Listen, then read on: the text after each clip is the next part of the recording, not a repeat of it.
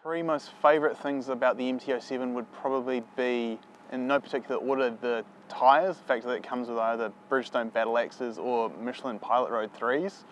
It's pretty amazing for a learner bike to come with such decent tyres.